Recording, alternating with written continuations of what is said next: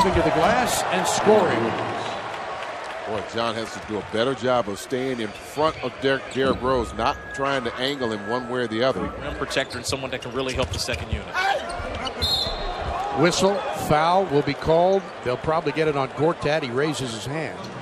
Rose will try a three, drain it. I believe that it wasn't that long ago, at 22 years old, he was the MVP of the league. Wow.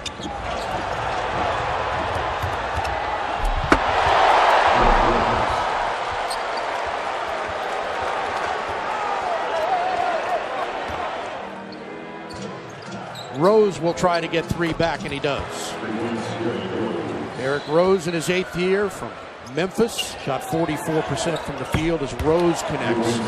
That was 26th best. They were 35% from three, 20th best. They did protect the ball well. They only committed 13.5 turnovers. That was 7th best in the league. They met every year in the postseason from 1969 to 1974, with New York taking Willis. Yeah, I mean, it was just tremendous. And I still marvel at the competitive spirit, but yet fair play. Draws contact in the foul. He'll shoot 2. Rose again. This time he backs up baseline and hits another. Derrick Rose has been the shining star for this team. 21 points in this game. New York answers with just that's short.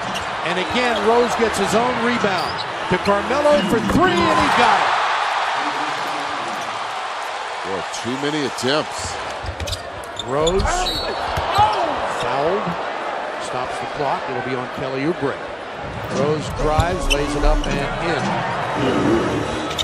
Wall fouled by Jennings with 6 steps back.